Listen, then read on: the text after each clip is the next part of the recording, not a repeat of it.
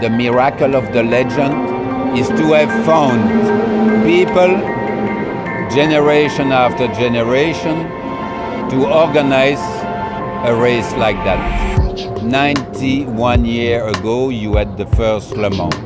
A group of people discovering the world of automobile, the world of mobility, the freedom of mobility, had in mind to do a 24 hours with new technologies at the time, but we found people, organizers in La Sarthe, who were able to transmit their passion to the next generation.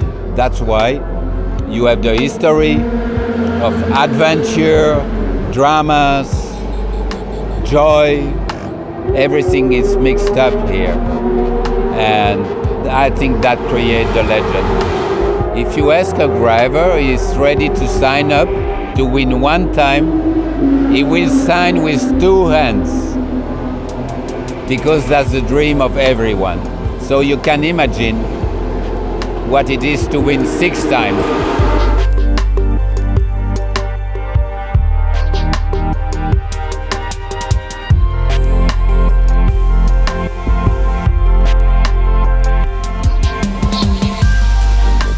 Biggest race of the year. The tradition is amazing. It's the 82nd anniversary of this race, so you can see it was built up over the years. It's very cool that it was, when it started, it was just the beginning of the automobile, adventure I would call it, you know. And then now, more than 90 years after that, we still have the same goal, the same spirit to run as quick as possible over 24 hours and to make the car last and strong. And even though it's completely different technology, but it's still the same idea and the same spirit. And you see that this race has been grown over, not over years, over decades.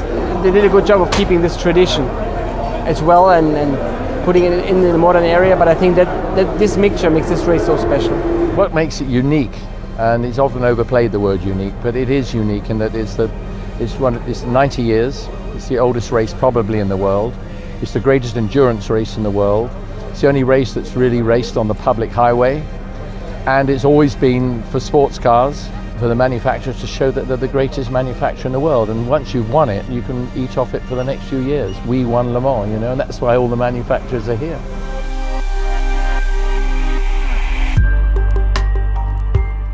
Quite a mix of emotions. I mean, a little bit of nervousness, obviously.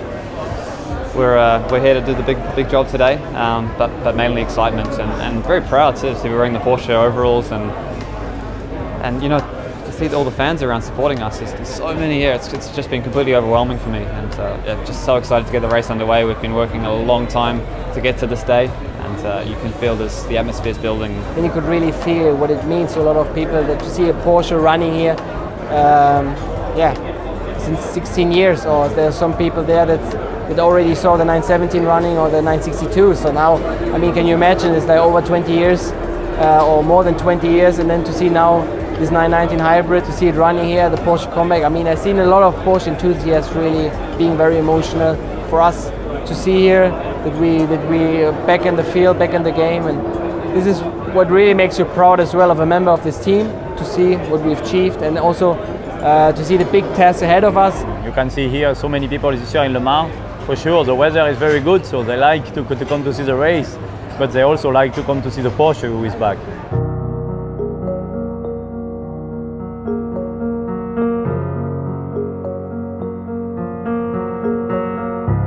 For me, I think it's unbelievable. I mean, to me, they should never have left. Because I think they lost a lot out, but you know, they're going to turn around and say, yeah, well, it's bad economical times, and I don't care about that, because I'm a race driver, and I just know what they did for me, and I just felt everybody should have driven in that major era that I was in, and now we're back. So I'm thrilled, because I think sports car racing can only be better for it. I mean, for Porsche to be back is vitally important, and I'm not saying this against Toyota, against Audi, against Honda, whoever the heck it is. But the fact is that the great names that made history over the last 90 years have been the major players: Ferrari, Bentley, Jaguar, the Alfa Romeo, Aston Martin, Mercedes, and Porsche. You know, I think there's some great names that made up that the history of motor racing at Le Mans, and we've now got Porsche back, and I think now they're back, it's going to bring another crowd of people back that hadn't been coming for years. They've been coming to watch the Cup cars and GT2s and 3s, but now they're coming back with a car that can win races. It's the most unbelievable thing because it's a build-up. We used to get fit from Christmas onwards. After New Year came, you'd work out and you'd get in great shape for Le Mans. And that fitness would carry you through the year. I remember Jackie wrote to me one day, he said, we have got the greatest designers, the greatest engineers, the best mechanics, and at the end of the day, the best drivers, but at the end of the day, we need to have the best of luck.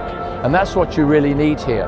Unless you tick all those boxes, it's very difficult to win this race. But I mean, to win it is unbelievable. The only thing is that when it's over, you go, what is there now?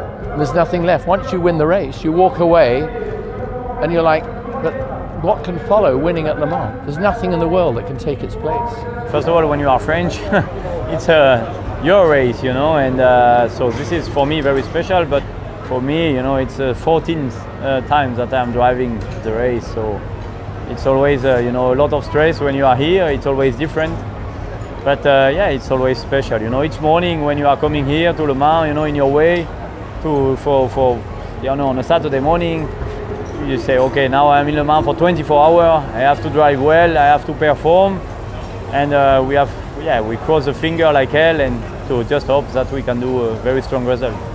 I mean, if it hadn't been for Porsche, I wouldn't be standing here talking to you now. They gave me everything, you know. I won 4 Le Mans for Porsche and 3 Daytona 24 hours for Porsche. So I won 7 24-hour races for them, and it's thanks to their amazing engineering and a lot of luck, you know. But I did a lot of racing too. I mean, when I think back, I did 26 Le Mans, 18 to 20 Daytonas, and probably 15 to 20 Sebring 12 hours. It's a hell of a lot of miles I did to get my 5 wins, so I don't think I didn't work for it, you know.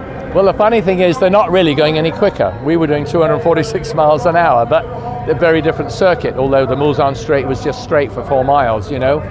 But of course technology's changed, but I think it's remarkable the speeds we did then. So it's changed absolutely dramatically, but it's still a racing car, you know, and it's still the greatest race in the world, and everybody's out there trying to do their bit. But when you win Le Mans, you've won it for life. Honestly, we have all to admit right now that it's an outstanding performance.